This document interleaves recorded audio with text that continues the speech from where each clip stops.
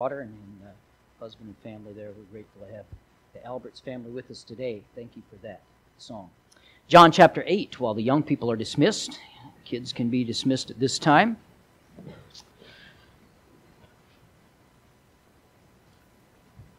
And we're going to go to John chapter 8. It's a number of years ago when my two oldest daughters were still pretty little. I was at home on a Saturday afternoon and I decided I would get a nap. And while I was taking a nap, my daughters were going to surprise me. And they decided that they were going to wash my car. And it wasn't a super fancy car, but it was a decent, nice car. And so they were going to clean it all up for me. It was dirty, it was dusty. And so they go to the sink and they find some soap, and they go under the sink and they find a box of SOS pads. And so there they go with their buckets of soapy water out to the car and scrubbed away. Thankfully they weren't so tall. Only the bottom half of my car lost its shine. And so they were so excited when they woke me up, so happy to present their finished work. And what do? I mean, you can't yell at them. They were just thrilled to be able to surprise me. I tell you that story for two reasons. Don't take naps when you have kids at home. Okay, it's a big lesson I learned. When you've got a loaded kid around, don't take a nap. Okay. Secondly, we're not allowing them to work at the car wash on Saturday. So I wanted to tell you that. So you know that you're safe to come, and we'll take good care of your car. I think it would be a blessing if you come for that. We're in John chapter 8. Aren't you glad we have the Word of God today? It's a blessing to be able to take from that and learn from what the Bible has to say. Grandmother moved in with the family and that still had small children. And the two sisters were watching her one day. She constantly would read her Bible, and one of the girls asked her sister, "Why do you think Grandma reads her Bible so much?" And the sister answered, "I think she's studying for her finals." We all need to study for those, amen, especially as we get up there. John chapter 8, and when we read a few verses here in a minute, we just went through the fruits of the Spirit. Galatians 5 went through all 9 fruits. We split it up into 3 different messages, as you remember, and talking about how to instill those in our life, because they're all about growing. And if we want to track our growth in the Christian life, we use those 9 fruits as the marks on the door to see how much we have grown spiritually. And so as we have finished that, I was kind of looking and praying about what the Lord would have me do next. And I thought it would be good to observe the instances of the fruits of the Spirit, fruit of the Spirit, in Jesus' life. And so today we're going to do that. We're going to look at the gentleness of Jesus. We're not going to go to any particular order, but I want to look at the gentleness of Jesus in a scene that we have from Scripture that is a tremendous blessing to me every time I read it. When we see how Jesus treated the Mary Magdalenes of the Bible, the lepers, the down and outs, the sinners and the publicans, and those that society wanted nothing to do with, and even called as one of His own disciples a tax collector that nobody had any love for at all. When you see how Jesus treated those people, when you see how He reacts to broken people, we clearly see His gentleness. There's a verse in Matthew chapter 12, verse 20, where it's quoting Isaiah, when Isaiah said, "A bruised reed," talking about Christ, "a bruised reed shall He not break, and a smoking flax shall He not quench, till He send forth judgment into victory." A reed is it really is a hollow cylinder. If it's bruised, the reed can no longer stand straight. It's not strong. It never was really strong in the first place. But a bruised reed is weakness upon weakness. It is easy to break. It's a beautiful picture of how the broken people that Jesus comforted and healed throughout His ministry. Smoking flax represents something that has lost its usefulness. It was the wick that you would have in lamps, and it would burn as long as the oil was there. But when it started to smolder, it would. You've maybe experienced this.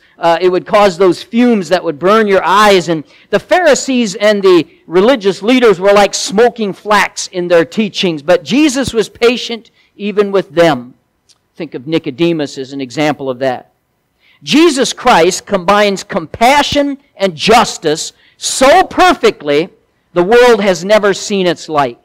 He is absolutely balanced. He's both righteous and just, and He is compassionate and gentle all at the same time. Within Him, these traits don't fight one another. In fact, they unite in Him to make the perfect balance. A bruised reed shall He not break, and smoking flax shall He not quench. It means, and the verse ends there, He'll bring forth judgment into victory, and He will bring forth judgment into victory. He will win over evil one day. But in the meantime, He is so tender that a bruised and broken heart that's barely holding on, that's just about ready to go out, in His hands it won't be harmed. It'll be healed. This principle is illustrated in a beautiful way with a woman that we're going to read about in our text today. Starting at verse number 1 of chapter number 8 of John. Jesus went to the Mount of Olives, and early in the morning He came again to the temple, and the people came unto Him, and He sat down and taught them. And the scribes and Pharisees brought unto Him a woman taken in adultery, and it set her in the midst. They said unto Him, Master, this woman was taken in adultery in the very act. Now Moses in the law commanded us that such should be stoned. But what sayest thou? This they said, tempting Him, that they might have to accuse Him. But Jesus stooped down, and with His finger wrote on the ground, as though He heard them not. So when they had continued asking Him, He lifted up Himself, and said unto them, He that is without sin among you, let him cast the first stone, or let him first cast a stone at her. And again He stooped down, and He wrote on the ground. When they which heard it, being convicted by their own conscience, went out one by one, beginning at the eldest, even unto the last, and Jesus was left alone, and the woman standing in the midst. When Jesus had lifted up Himself and saw none but the woman, He said unto her, Woman, where are these thine accusers? Hath no man condemned thee? And she said, No man, Lord. And Jesus said unto her, Neither do I condemn thee. Go and sin no more. I want to preach today on the gentleness of Jesus. Father, I pray You'd help us in this, not only in this message, but as we look forward and see all the times in Jesus' ministry where He had the fruit of the Spirit and displayed them so perfectly. I pray that we would continue to endeavor to instill these traits in our life.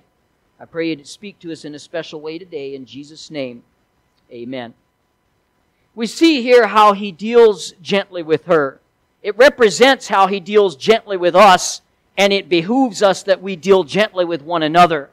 It shows us how we should treat one another. I want to look at what this passage has to teach us, though, because as you unpack it, there's really quite a lot here that we can take and learn from this morning.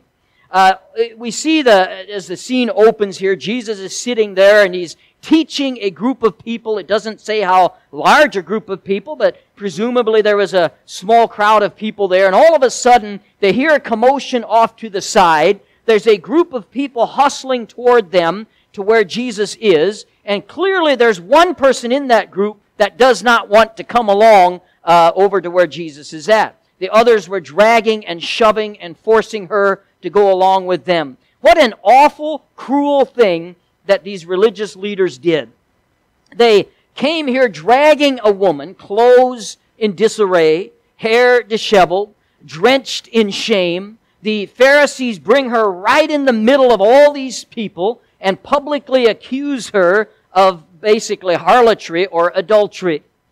You can imagine the humiliation that was in her heart and over her as this public accusation and exposure of her sin. Now, we're told twice in verses 3 and 4 here that we read that she was taken in adultery. Taken, the original word for taken, literally means to detect or to catch. So twice it basically said she was caught in adultery, and the Bible says in the very act. Now, according to Jewish law, and this is important, she could not have been charged unless there were at least 2 eyewitnesses. So she was literally caught in the act. They had her dead to rights. Now, Jesus is not being asked whether or not she is guilty. That's been established. He's being asked according to what her penalty would be. These folks here came to point out Leviticus chapter 20, verse 10, Deuteronomy chapter 22, verse 22, how that both of those verses say that anyone who commits adultery shall not only be put to death, but the Bible says surely be put to death. Now, Mosaic law said that adultery is punishable by execution. Now, verse 6 makes it very clear that they brought this up to trap Jesus. And they did a great job. I love throughout the New Testament when they tried to trick Jesus. Have you ever noticed those scenes? They always, I'll read them, I'll reread them. I think it's just awesome how Jesus always turned over their schemes and just hit them over the face with it when they tried to trip him up. But here they got a good one. They got a really good trap here. And let me explain why they did. On one side, you had the divine law of Moses, and on the other side, you had this woman who was caught in adultery. You see, Jesus preached and lived compassion, grace, forgiveness, and gentleness. He said that the kingdom of heaven is entered by the grace of God and by the forgiveness of God. This is how He taught. On the other hand, He said, even on the Sermon on the Mount, that the law of Moses was from God.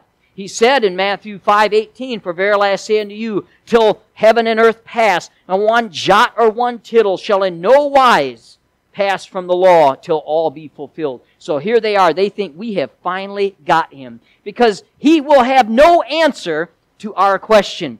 If He says, well, she was caught, put her to death, then they can go and tell all the people, behold, your Messiah. He says, I am meek and lowly in heart. He says, come unto me and I'll give you rest. Well, here's someone come unto Him and He executed her. Some Messiah you have, peace and love and forgiveness. He's just killing her.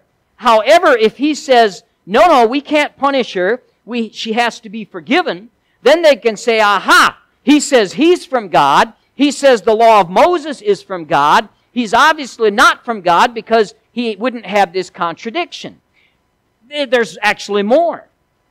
If He says to execute her for adultery, then He violates Roman law, who at that time had taken the right away from the Jews to officially execute people for religious offenses. That's why they had to take Jesus to the Roman officials. So they've got Him. From every direction, they've got Jesus in a trap. He will have no wiggle room. I am sure there was a board meeting. I think they got together. I think they discussed just how they would do it, just how they would ask, so that all the times that Jesus has wiggled out from under Him before, this time they've got Him dead to rights. There is no answer for what they're giving Him. And by the way, there's good reason for this. They didn't have an answer to it. Nobody has ever... People and religions all throughout the world have always tried to answer this, but no philosophy or religion has ever been able to solve this conundrum. Because if you have compassion, you trivialize morality. But if you have absolute morality, you crush people because we can't measure up to that morality. And aside from the gospel, friends, there is no answer to the human condition. You might try, and many religions do, many philosophies do, but apart from the gospel, there's no answer for it. So they were excited, they were eager as they dragged this poor hapless woman to Jesus. Their plan may have succeeded with an ordinary man, but they were dealing with Jesus Christ. And He simply refused to play by their rules. When they tried to stump Jesus, they discovered they met their match. Jesus does two things here, and in those two things lie pretty much the scope of ministry, whether it's somebody in ministry or the ministry that a church does. And so I want to point them out today. Number one, He disturbs the comfortable. Secondly, He comforts the disturbed. There you have it. That's pretty much ministry right there in a nutshell. You help the ones who have those needs, and the ones who are a little too comfortable, you got to shake it up a little bit once in a while, okay? And I want to look at how Jesus disturbs the comfortable to start with. First thing He did, as we read this, we're gonna in detail examine this text because that's how we learn the lessons from it. But the first thing Jesus does is He ignores them. Ooh, this is tough, by the way, especially when you're important and you want attention. To be ignored is a hard thing. While they were talking, while they're talking, they're bringing Him this case, and He's supposed to be oohed and awed by their presence. And while they're talking, He leans down on the ground, probably on one knee, and He starts to write in the dust of the ground. This is the only record we have of Him writing anything in His entire life. He who has more books written about Him than any other human being that has ever existed, yet He has never written anything except on a temple floor. What did He write? Well, for 2,000 years, men have been trying to solve that little mystery. And I can tell you today, I don't know. Nor does anybody know what Jesus wrote on the ground. But I have an opinion as to why He did what He did. I believe the reason Jesus wrote on the ground was simply for this very important reason. He did not have a cell phone. I'm going to explain that. I'm being serious. I think that's why He wrote on the ground. He didn't have a cell phone. If you want to be rude, impolite, offensive, and insulting, while somebody is talking to you, pick up a cell phone and start type. Who along with me loves that? You're having a conversation with somebody, and they just pick up their phone and start looking at it or texting somebody. Rude.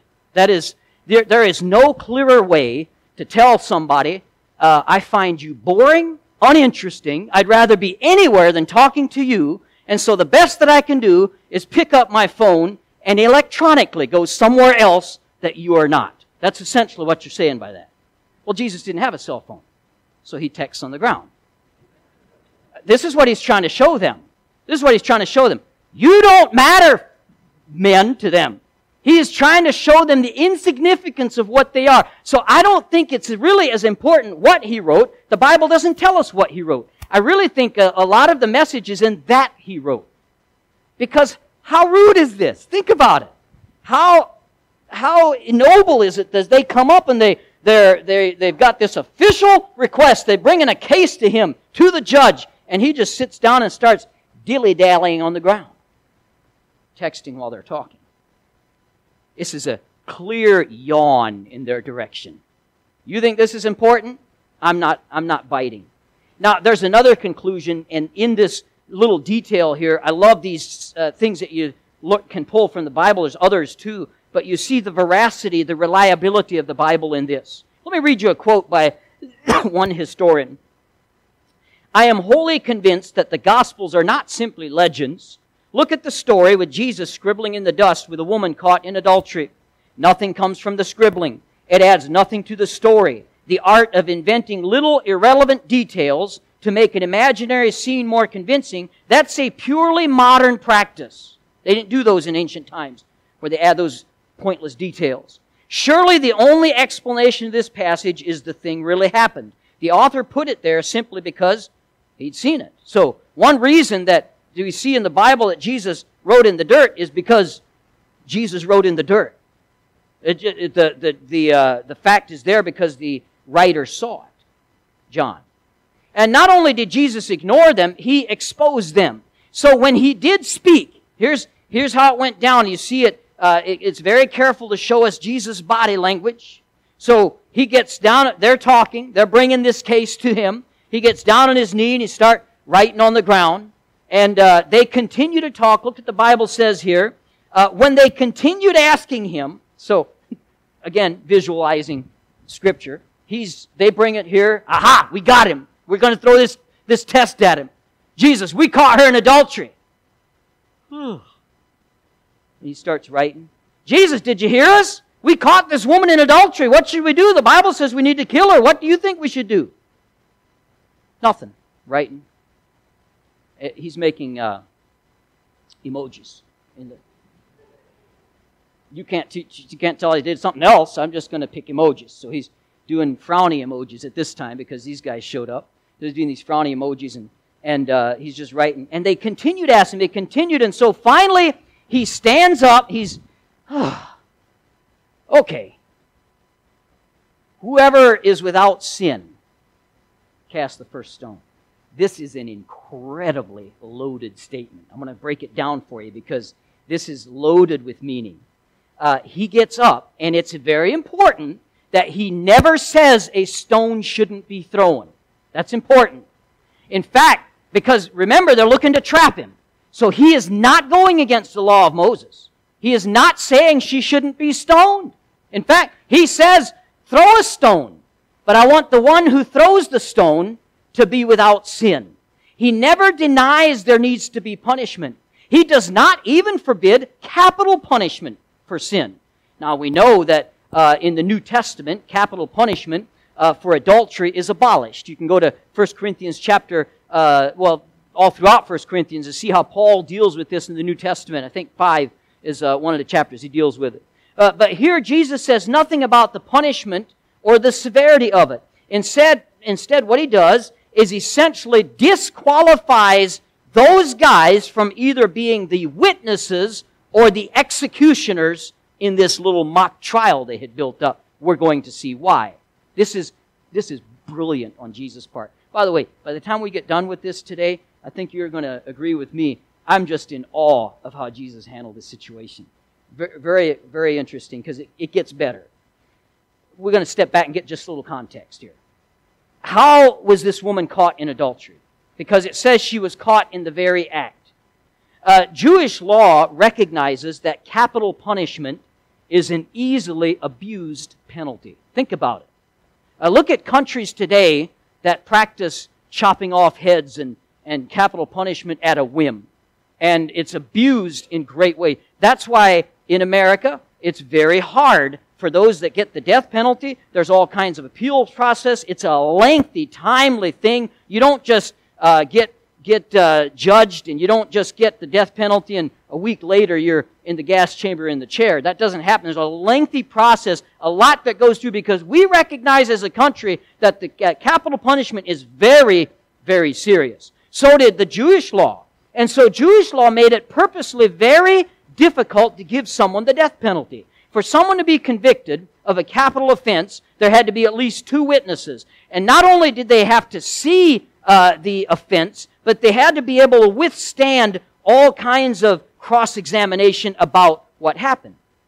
There's an old Jewish story of a woman named Susanna. A woman, she was innocent, but she was accused of 2 witnesses of adultery, by 2 witnesses of adultery under a tree. This was in the time of Daniel, and the legend is that Daniel judged between them. But she was acquitted because in the cross-examination, the witnesses couldn't come up with an agreement on the type of tree she was under. They had cooked up the story, but they didn't actually go into the detail. So to be for capital punishment to fall here, you had to have very reliable witnesses. You had to have 2 of them, and their story had to be spot on. The Mishnah, which is Jewish commentary, says that a court that executed more than 1 woman in 7 years was a slaughterhouse. So this is not something that happened often. For this woman to be caught in adultery, to receive the death penalty, she had to be set up. I believe with all my heart this was entrapment. And we have further proof of that because where is the man? Where's the man in this? If they caught her in adultery, there's a man involved too, amen, or it wouldn't be adultery, okay? So where's he at? And there's a little more before we get to that. There's one more thing I want to tell you because this is part of the story too. The witnesses, in this case the entrappers, were to be first to cast stones. In Deuteronomy chapter 17, verse 7, the hands of the witnesses shall be first upon him to put him to death, and afterwards the hands of all the people. So when Jesus says, he that is without sin, let him first cast a stone, he's basically calling out the witnesses, saying the ones who are first to stone him have to be those witnesses. And he pricks them with guilt causing them to realize that He knew they were just as guilty as this woman was. So essentially, they knew that Jesus knew that they knew they were guilty of sin. He's as much telling them that. Because if the two witnesses had actually caught her in adultery the way they said they did, and they probably did, they must have seen the man. Where's the man? Leviticus 20 verse 10 says, the adulterer and the adulteress shall both surely be put to death. Jesus is in a backward way calling their bluff here. He's not denying the law of Moses, and He's not denying compassion. He's just calling their bluff, making them squirm. They just had to be squirming as He's talking here. The fact that they dragged this woman in front of Him, and they said, we saw her do it, but the man's not there, virtually proves their entrapment. In fact, my opinion is probably the man was there. He was probably one of them to help set it up. And probably Jesus was looking him dead in the eye when He said, he who's without sin cast the first stone. That's conjecture, the Yoder translation, okay. But the man who was missing probably was in the middle of them. So after Jesus does that, the first stone chuckers, the witnesses, would be incriminating themselves if they threw stones. You see what I'm saying? Jesus put them in a trap. So they tried to trap Him. Now He's turning this trap around. Now, if they do throw a rock, they're basically admitting we're the witnesses, but we're not being honest because, of course, the man's not here. So we're trying to entrap her, and we're admitting it by throwing a stone. Told me Jesus didn't have them figured out. So Jesus turns to them. He that is without sin among you, let him first cast a stone at her. What's He saying? That only a sinless person can ever punish someone? Not at all. Jesus wasn't requiring that any judge be sinless. In that case, no human would ever be able to render judgment in any matter, even a court of law. Rather, He's saying, I know you, and I know the law of Moses that you appeal to, and you're breaking it, just like she did. Without saying a word, He's calling them a bunch of hypocrites. It's a stroke of genius how He dealt with them. And now they have nothing more to say. So here He goes, back to the visual. He stands up just long enough to say that, and in that statement is everything that we just talked about. They know it, He knows it, it's all inferred, they realize what's going on. Now they know that He knows that they know that He knows that they know what He knows, okay? They get the picture. So that's all He says that to them, and then He gets back down and goes back to texting. Okay? Like they don't matter. He is not in one bit worried about these jokers. He just goes back to writing on the ground. Well, everything's silent, as you can imagine. If the crowd is still there, this would be fascinating to watch. Everything's quiet. All you could hear is the thunk of a rock and the shuffle of sandals as one person walks out, the thunk of another rock. Somebody else walks away, and soon there's no sound at all as they've all left. When the last rock, now we get to where Jesus then comforts the disturbed. The last rock hit the temple floor. Jesus stood up and faced this woman. By the way, He is the only one qualified in this whole mix to actually throw a rock. He's the one that had the right to stone her, if He so desired. When she faced Jesus, she was facing the ultimate judge. She's reached a place in her life where it's just her and Jesus. And can I tell you, friend, every one of us are going to face that moment at some point. We don't know exactly when, but one day it will be only you and Jesus. You cannot blame your mate, your children, your parents, or your co-workers, or anybody else. It'll just be you and Jesus. She, as she's standing there in front of Him, I love the question He asks her here.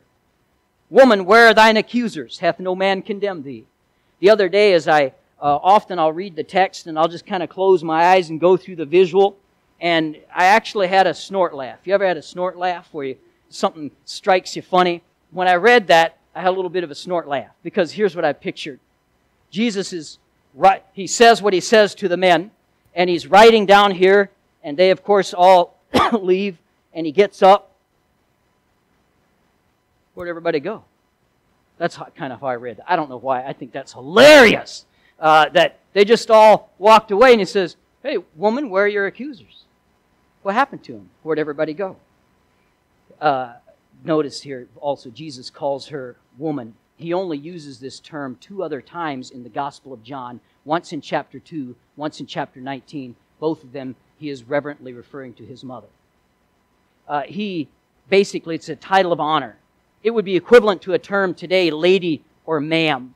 And this woman, by the way, was anything but a woman of honor. But Jesus has a way of seeing things, friends, that isn't there at the time, but what can be. Amen. And in other words, he did not see this woman as she was. He saw what she could become through him. Jesus took a wicked, godless, carnal person and turned her into a lady. And when Jesus looks today at a lost sinner, He does not only see that sinner in his sin, He sees the potential of what that person could be. He sees that in your life as well. What a blessing. It's an awesome truth. When God looks at you, He does not see all the ways that you've messed up or failed Him. He does not hold a grudge against you. Rather, He sees what you can be, and then He'll help you get there. What a blessing that is. Friend, life doesn't have to remain the way that it is for you today. It can be better. It can be renewed if you come to the Lord Jesus Christ. And then those beautiful words, neither do I condemn thee. Go and sin no more. Again, that's another phrase that's loaded with truth. We're going to break it up real quickly here. We see a beautiful balance in here of holiness and compassion. I love the fact, by the way, Jesus did not for a minute let her resort to a victim mentality. Was she misused, abused? Yes, absolutely. He did not let her be a victim. And I like this. We live in a society today of victims. Oh my goodness. Everything is somebody else's fault. Everything is not, I'm absolved of everything because of how I was raised or the situation I'm in. Or we always blame something or somebody. Jesus never allows that. And so here, He did not let her be a victim. He says to her, I don't condemn you, but I hold you accountable. Go and sin no more. In other words, Jesus demanded conversion. He demanded a change of heart, a change of life. You see the balance here? Jesus did not say, you're not guilty. He said, I don't condemn you. He said, go and sin no more. That's the essence of the gospel. You're guilty, but I don't condemn you. How could He say that? Now, is He talking about the legal case against her?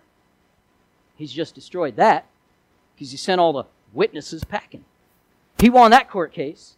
Her legal court case towards capital punishment is gone. Poof, in the wind. That's done. So is that what He's talking about? I don't think for a minute that's what He's talking about. How can He say, you're guilty, but I don't condemn you? Paul answers that question in Romans chapter 8, verse 1. There is now no condemnation in them that are in Christ Jesus. It is because of what Jesus Christ did on the cross of Calvary that God can justify you and take your condemnation away. Paul says in 2 Corinthians 5:21, for He hath made Him to be sin for us, who knew no sin, that we might be made the righteousness of God in Him. Do you understand today that Jesus Christ took your condemnation? He took your punishment. You are guilty, friend, and I'm guilty, but we're not condemned.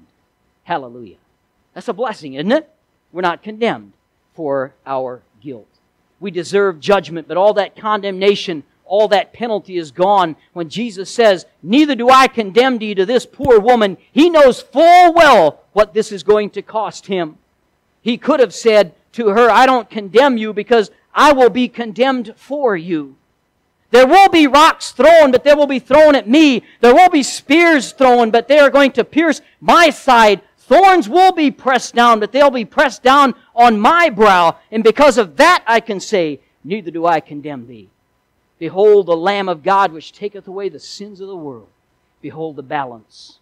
That this is sin and this is wrong and it deserves condemnation, but I don't condemn you. Why? Because I took your condemnation for you. Whew, what a blessing.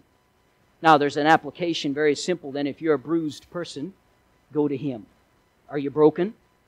Have you come to the end of your rope? Do you not know where to turn? He wants you to come to Him. Matthew 11:28, come unto me all ye that labor and are heavy laden, I will give you rest. What does it mean to go to Him? First, you stop your blame shifting. As long as we are blaming anybody but ourselves, then we are resorting in that victim mentality. He will have none of that.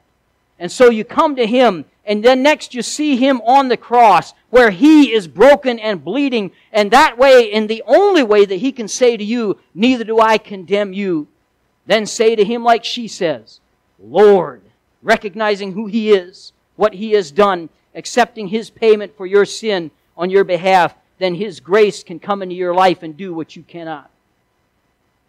A bruised reed shall He not break till He send forth judgment unto victory.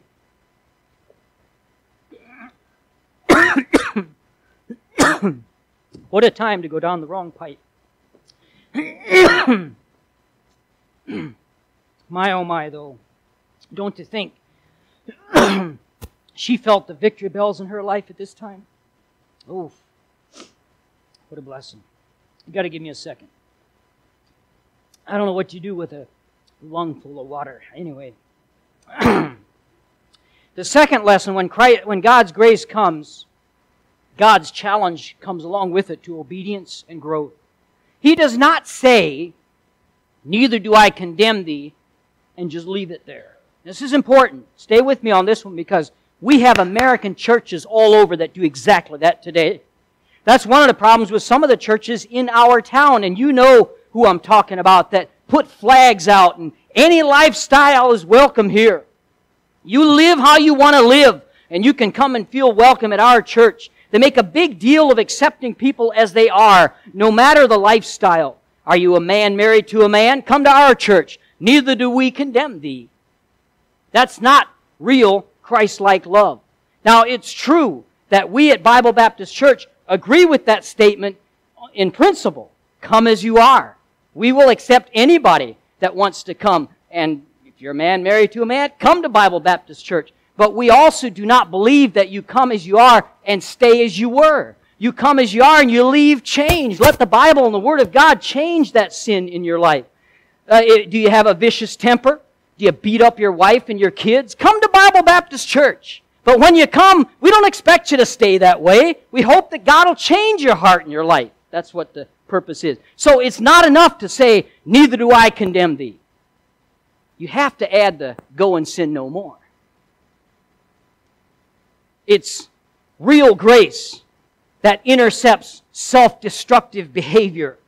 Real grace, real love says, I have to get into this person's life and stop that person from destroying him or herself. This is exactly what Jesus did here. Too many American churches only use the first part of that line, neither do I condemn thee. But Jesus did not stop there. He said, go and sin no more. This is an integral part of the gospel, is a changed life. He does not expect us to stay the way that we always are. Yes, He will accept you where you are. Yes, the ground is level at the cross. Yes, God loves everyone and wants to save anyone, but He does not accept our sin.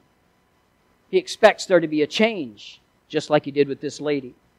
Real grace brings you in freely, and then it challenges you to grow. Romans 12:2, and be not conformed to this world, but be ye transformed by the renewing of your mind. By the way, it's the only trans I support. If you want to be trans, be that trans right there. Be transformed. Renewing of your mind. If you quote me, quote the whole quote, okay? I don't want you to take parts and bits. I know how people do those kind of things. Jesus' grace will always be attached to a challenge to growth and obedience. Jesus says, neither do I condemn thee. Go and sin no more. Can I encourage you today, friend, get off the treadmill of self-effort. Get off the treadmill of trying to make yourself worthy in God's eyes or others. He has taken your condemnation for you. You're not condemned, or you don't have to be. Trust in His works, not in your own works. Get Christ's no condemnation stamp of approval, and then accept His work on your behalf. That is then and only then can you get rid of the sin in your life and leave it behind. Then you'll grow, and that's the order. Coming to Him and using His power to transform our hearts and lives. That's the heart of Christianity. Come to Him and understand that He is waiting for you. We see in this story the gentleness of our Savior. What a blessing. He was in a backward way, he was pretty harsh with the guys that tried to trap him. But oh, he was so loving and gentle with this poor, destroyed by sin soul in front of him. Loved her. And he called her out on her sin, like he should have, but he loved her back to where she should be. Oh, the gentleness of our Savior. Maybe you, like this woman, have a life that has been wrecked and ruined by sin. Maybe you've been hurt by religious people, or maybe you've been looking for a compassionate Savior, one who will make everything right. I invite you today, friend, if you have never come to the Lord Jesus Christ for salvation, come to Him today. He can change all of that. He can take care of your condemnation. I talk to people all the time who have that condemnation heavy on their shoulders. They know they're sinners, and in some way we all understand at the core of our being that we're going to have to pay for our sin. And what a blessing it is to hear He paid it all. He paid it all. There is now no condemnation in them which are in Christ Jesus. He wants to deliver you from your bondage. He wants to set you free. Therefore, He invites you to come to Him today. Let's have every head bowed, every eye closed as we have the pianist come. Maybe you're in here today, friend, and I'm not going to embarrass you, not going to point you out, nobody's looking around, but I would like to pray for you. If you're here today and you say, "Preacher, I've never asked the Lord Jesus Christ to be my Savior. I don't know for sure that if something happened to me today, I hope, but I don't know that I'd be in heaven. I'm just not quite sure in this area." Would you slip up your hand? Let me pray for you. I won't embarrass you or point you out. I just want to pray for you. Is that you? Slip up your hand if that's you. Thank you so much. What about you, dear Christian? What have you... we go through our life all the time, and sometimes we understand that salvation is by grace, but then we think that we've still got to earn God's approval. We feel that weight of condemnation. Can I encourage you today to come to a gentle Savior? As she begins to play, would you stand along with me, heads bowed, eyes